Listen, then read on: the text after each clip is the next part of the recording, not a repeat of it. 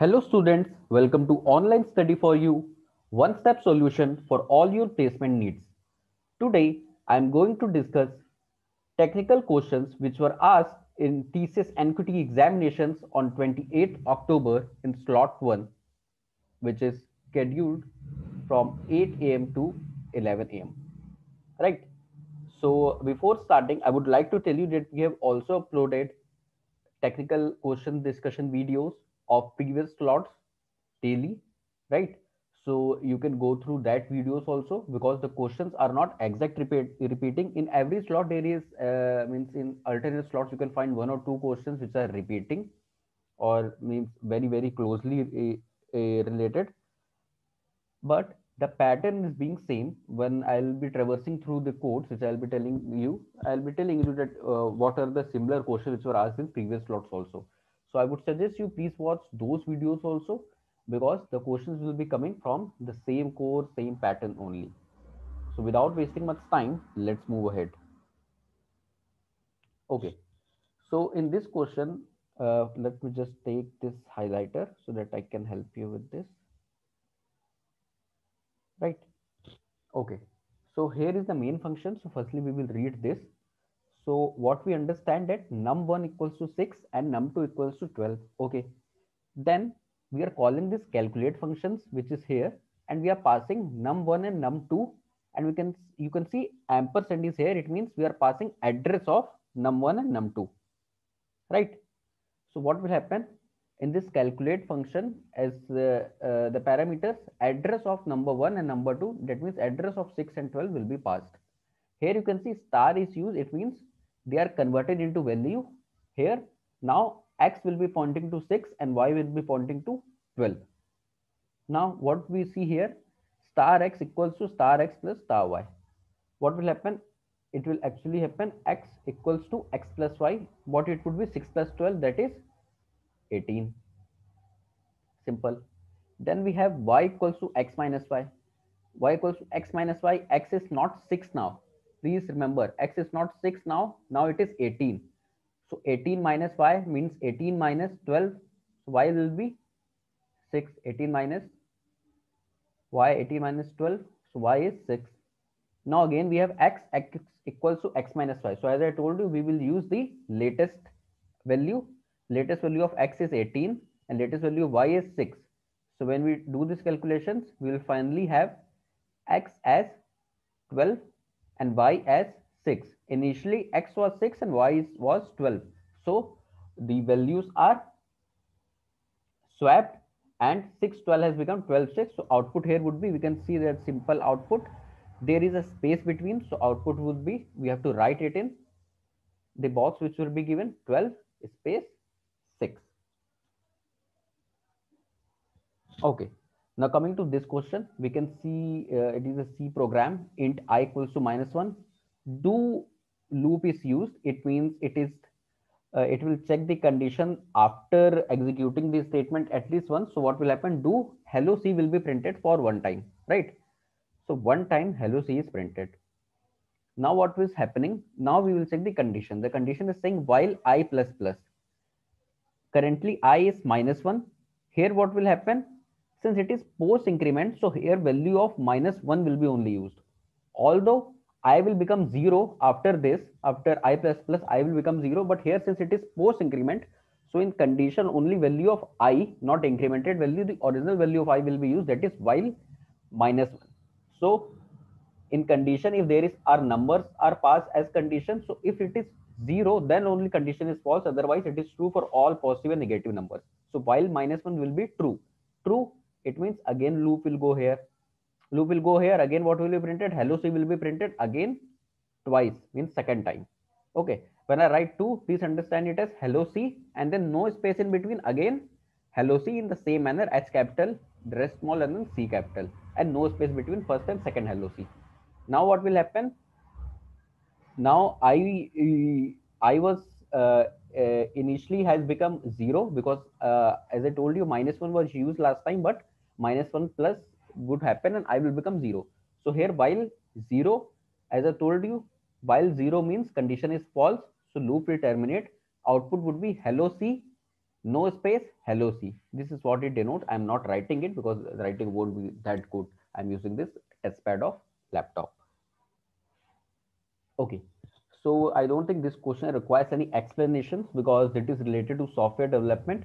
And I don't know why this is asked because it's not very common thing. Even if you search it on internet, you won't be easily finding it in your first or second result only, right? So I don't know why this is asked. It's firstly, it is not that much famous also because in Google also you won't be finding it in one way. Another thing is that although if it might be not might be common, but it's not common. It means students not have known about this spray.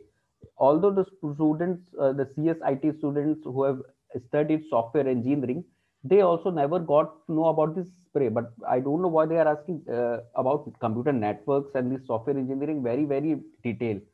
Sometimes they are asking very easy ones like white box and black box testing in our previous video, as I told you. But here they are asking these things. So see, this is a full form, so it don't requires any I can say any explanation because it would directly. But I can tell you some tricks that if you get this kind of question because they are asking, how will you able to crack it? What you do first, you go for odd one out. You see specification here, here, same. So it means with using this first word we can't do this odd one out. Now we have premeditation into programming, and programming into also can't be, we can do odd one out because both are available same number of times twice. Now we have repeatability and randomization. It means this is, which is odd one out. Then what we can see, we have economy, economy means this is uncommon. Now we are left with these two only, A and C. Now when we compare A and C, what we will find that everything is same except this premeditation or programming, which were same number of times when we saw here, two times premeditation, two times programming. So now here I think your luck will work because you'll going to mark any one of them. But I told you how you can reduce and increase the probability of your answer to be correct, because initially it was 25%, but now it's 50%. Now I would also going to tell you the exact correct answer of this because I have done with telling you the technique. So correct answer is, for spray a generic structure testing approaches, specifications, then premeditation, repeatability, accountability, and finally economy. Okay, so here we have a pseudocode. Pseudocodes are not much asked. The questions were are commonly majorly asked from C and Java only, but here we have a pseudocode we had today. So we can see x equals 10, y equals to 12, and z is 8, and num is 0. Okay. So firstly, it is saying x less than y, 10 less than 12. Yes, true. X less than z, 10 less than 8. No.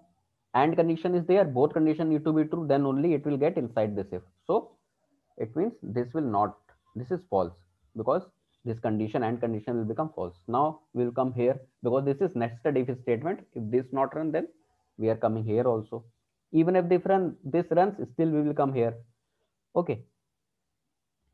So here what we will see, if y less than x, 12 less than 10, 12 less than 10, no, false. So this is also wrong. Now if z less than x, 8 less than 10, true. Z less than y, 8 less than 12, true. Both conditions are true. So num will be assigned the value of z, that is 8. And finally, what will be printed? Num, that is 8. What would be the optimal approach for this question? You can see here nested if is used. So even if this condition was true, this condition was true, still whatever the last value num will get, that will be printed because these are not nested if else. Even if this is true, still this have all the if will execute. So what we can do for best result, we will check if they are nested if, not nested if else. If they are nested if statement, we will go from bottom to up approach. We will check this one. If this is true, it means final value of num will be 8. This is printed. If this would be false in case in any other question, then we will go here. If that is true, then we will take that value because we know that all the if statement will execute and final value which will be assigned to num, that will be printed. Okay. So there is a question on data structure also. If user wants to store data in linear structure, then which one is not suitable to implement this logic? Linear structure. Queue is linear, linked list is linear, array is linear. Okay. A string can be, yeah, can be called as linear, but graph is not linear. It is network like, or whatever you can say, non-linear, you can say. If you have read that data structure classification also, then there also we have primitive and non-primitive data types, and then in non-primitive we have linear and non-linear. So graph is non-linear. So what is asking, if user wants to store data in linear structure, then which one is not suitable? So this graph is not suitable, this is not suitable. So answer is actually this. I have marked those three because they are suitable. That doesn't mean that those three are right. Answer is graph because it is not suitable. It is non-linear data structure. Okay. In a doubly circular linked list, what will be the contents of right address field of last node? Doubly circular linked list. I will make it here. It is doubly linked list. So okay, to this will be node. This will be address to next. This will be address to previous. Then we have one more, and we have one more. Okay. So what is this? This is doubly linked list. To make it doubly circular, what we will do? We will point the address of last node to the first node. So now it is doubly circular linked list. So what we are having in front of us is a doubly circular linked list, because why? How it became doubly circular linked list? The last node of the doubly linked list is pointing to first node of that same doubly linked list. That's why it became a circular linked list in a circular manner, in a loop. So the same question is was also asked, what will be the contents of right address field of last node? So content of right address field of last node will be actually the address of first node. So this is the correct option. If it would not have been circular linked list, if it was only doubly linked list, then it would, the answer would have been null, but not this time.